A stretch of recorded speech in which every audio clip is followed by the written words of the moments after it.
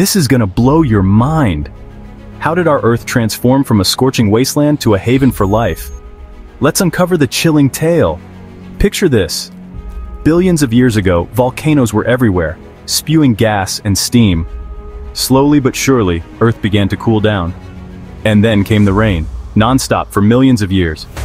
These torrential downpours filled up basins and craters, forming vast oceans. But that's not all.